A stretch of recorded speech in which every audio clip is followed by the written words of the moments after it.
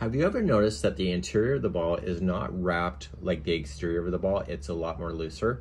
They do that intentionally so that when it comes off the spool, that all the tension rests to the inside of the ball. And for those that like to use the interior of the ball to pull from, it actually makes it a lot easier.